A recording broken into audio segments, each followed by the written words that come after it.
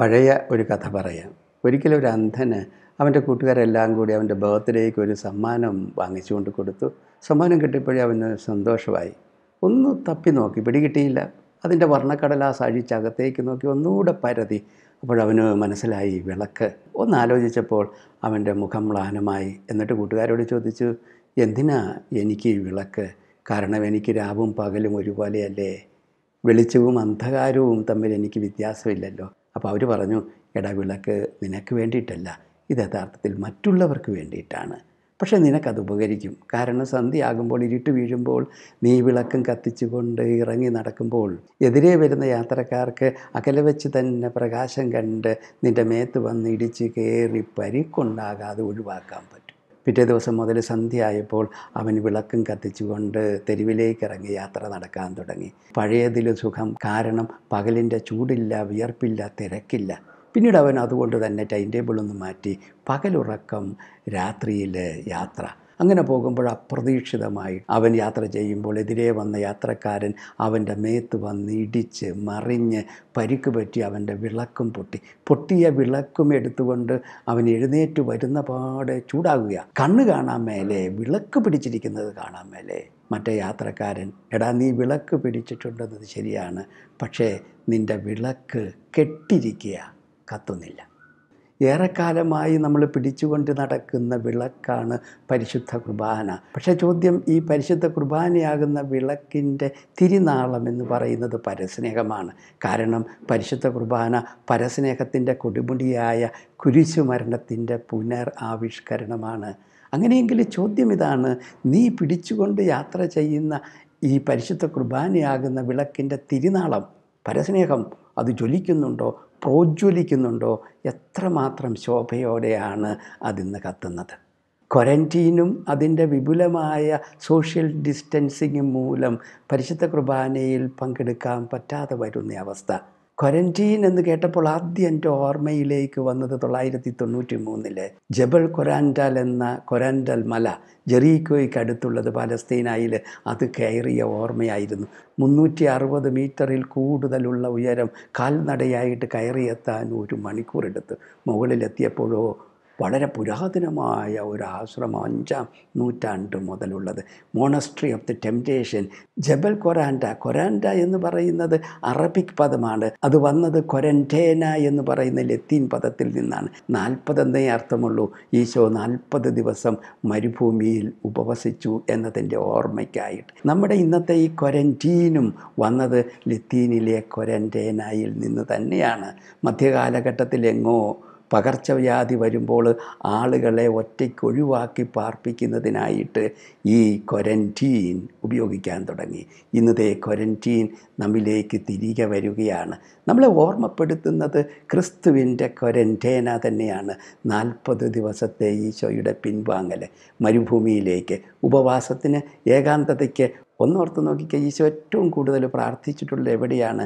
മലമുകളിലും മരുഭൂമിയിലും olive തോട്ടത്തിലും ഉള്ള ഏകാന്തതയിലാണ്. അതുകൊണ്ട് ഇന്നത്തെ ക്വാറന്റീൻ നമ്മളെ വിളിക്കുന്നത് ഏകാന്തതയിലേക്കും ഉപവാസത്തിലേക്കും ക്രിസ്തുവിൻ്റെ നിശബ്ദതയിലേക്കും പിൻവാങ്ങാനാണ്. അതിനും പുറമെ പ്രാർത്ഥനയെക്കുറിച്ച് ക്രിസ്തു തന്ന ഏറ്റവും വലിയ ഡയറക്ഷൻ എന്താണ്?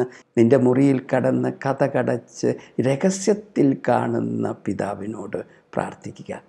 ക്രിസ്തുവിൻ്റെ ഈ പിൻവാങ്ങൽ, ക്വാറന്റീൻ, ഒറ്റപ്പെടൽ, മരുഭൂമിവാസത്തിൻ്റെ പരിണത ഫലം എന്തായിരുന്നു? അത് മർക്കോസ് 1:11 പറയുന്നുണ്ട്.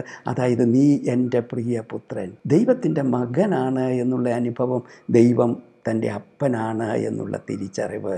എന്ന് പറഞ്ഞാൽ താൻ ദൈവത്തിൻ്റെ അംശമാണ്. ഇത്തരമൊരു തിരിച്ചറിവിലേക്ക് വരുന്ന ക്രിസ്തു ഇത് കഴിഞ്ഞ് പുറത്തേക്ക് ജനസമൂഹത്തിലേക്ക് വരുമ്പോൾ എന്താ സംഭവിക്കുന്നത്? നോക്കുമ്പോൾ കാണുന്നവരിലെല്ലാം ദൈവാംശമാണ്. അതുകൊണ്ടാണ് അവന് കരുണ തോന്നുന്നത്. കരുണ തോന്നി കൈനീട്ടി സ്പർശിച്ചുകൊണ്ട്. ഹിന്ദുവാകട്ടെ, മുസൽമാനാകട്ടെ, ക്രിസ്ത്യാനിയാകട്ടെ, മറ്റാരുമാകട്ടെ, ദൈവത്തിൻ്റെ തന്നെ മകനും മകളുമായിട്ട് എല്ലാവരെയും കാണാൻ പറ്റുന്ന അവസ്ഥയാണ് ഈ ക്വാറന്റീൻ്റെ പരിണതഫലമായിട്ട് ക്രിസ്തുവിൽ ഉണർന്നു വരുന്നത്. ക്വാറന്റീനിലേക്ക്, ഉപവാസത്തിലേക്ക്, പിൻവലിയിലേക്ക് മാറുന്ന നമ്മളിലും ജ്വലിക്കേണ്ട തിരുനാളം ഇതുതന്നെയാണ്. അടുത്ത വീട്ടിലെ അടുപ്പിൽ തീ എരിയുന്നുണ്ടോ എന്ന ശ്രദ്ധ തന്നെയാണ്.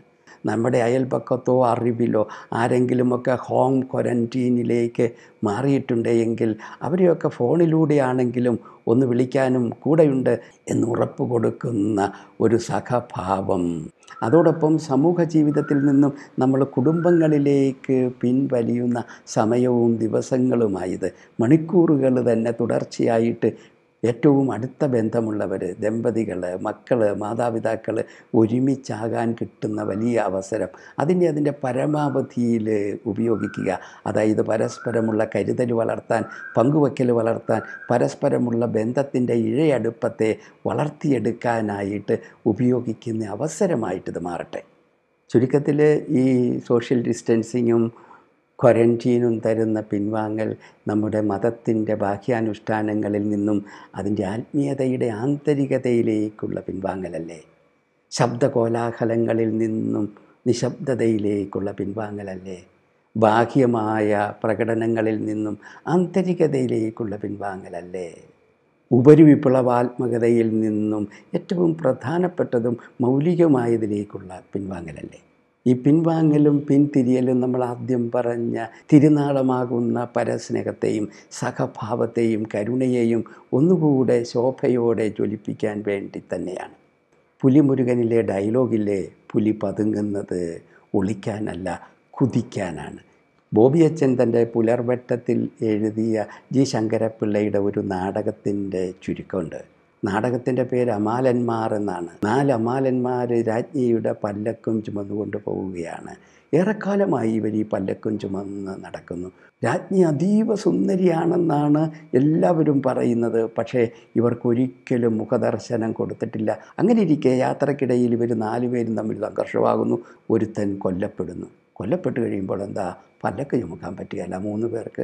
ഈ വിവരം രാജ്ഞിയെ അറിയിക്കാൻ വേണ്ടി പല്ലക്കിൻ്റെ കിളിവാതിൽ തുറന്ന് നോക്കുമ്പോൾ അവിടെ കാണുന്നത് ഏറെ നാൾ മുമ്പ് മരിച്ചുപോയ രാജ്ഞിയുടെ ഭൗതിക ശേഷിപ്പുകളാണ്.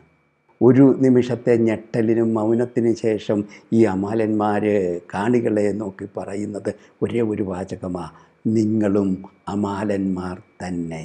ജീവസറ്റ ഭൗതിക ശേഷിപ്പുകൾ ചുമന്നുകൊണ്ട് നടക്കുന്ന അമാലന്മാർ. വിളക്കും തിരിയും പ്രധാനപ്പെട്ടതാണ്, പക്ഷേ ഏറ്റവും പ്രധാനപ്പെട്ടത് തിരിനാളം തന്നെയാണ്. അതാണ് ഫ്രാൻസിസ് പാപ്പ എവഞ്ചേലി ഗൗദിയം 43-ാമത്തെ നമ്പരിൽ അഗസ്തീനോസ് മൽപ്പാനെയും തോമസ് അക്വീനാസിനെയും കൂട്ടുപിടിച്ചുകൊണ്ട് പറയുന്നത് ക്രിസ്തുവും അപ്പസ്തോലന്മാരും തന്ന കാര്യങ്ങൾ വളരെ ചുരുക്കമാണ്. അതിനോട് കാലാകാലങ്ങളിൽ സഭ കൂട്ടിച്ചേർത്തിട്ടുള്ളവ നിഷ്കർഷിക്കുന്നതിൽ നമ്മൾ മിതത്വം പാലിക്കണം. പിന്നീട് ആഹ്ലാദിച്ചാനന്ദിക്കുവിൻ എന്ന അപ്പസ്തോലിക പ്രബോധനത്തിൻ്റെ 106-ാം നമ്പരിലും അക്വീനാസിനെ ഉദ്ധരിച്ചുകൊണ്ട് പാപ്പ പറയുന്നുണ്ട്, എല്ലാ ആരാധനാ പ്രവൃത്തികളെക്കാളും പ്രധാനപ്പെട്ടത് കാരുണ്യ പ്രവൃത്തികളാണ്. ഏറ്റവും പ്രധാനപ്പെട്ടത് വിളക്കല്ല, വിളക്കിനുള്ളിലെ തിരിനാളമാണ് എന്ന തിരിച്ചറിവ്. ആ തിരുനാളത്തിൻ്റെ ശോഭ ഉയർത്താൻ, അതിനെ കൂടുതൽ പ്രോജ്വലമാക്കാനുള്ള അവസരമായി മാറട്ടെ നമ്മുടെ ഈ പിൻവലിയൽ. മറക്കണ്ട, പുലി പതുങ്ങുന്നത് ഒളിക്കാനല്ല കുതിക്കാനാണ്.